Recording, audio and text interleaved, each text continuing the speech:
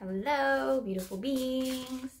Today we are using Angel Wisdom Tarot deck again. See what comes through. We have the Two of Air. Being unable or unwilling to make a decision. Follow your own heart rather than trying to make others happy. Pretending there is no problem. Overanalyzing a situation. Boy, does this feel like it's for me too. So it's coming through is really just giving yourself the space to take a step back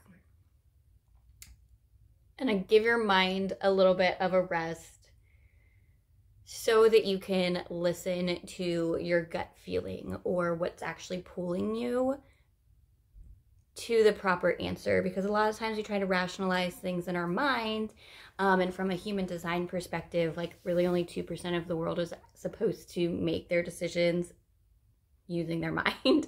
So by really taking that step back, it's going to give you the space to kind of let everything go a little bit so that you can feel into your body what actually feels good. And it doesn't have to be in meditation. You can go do a workout and just kind of relax your mind that way, just doing something else that relaxes those thoughts.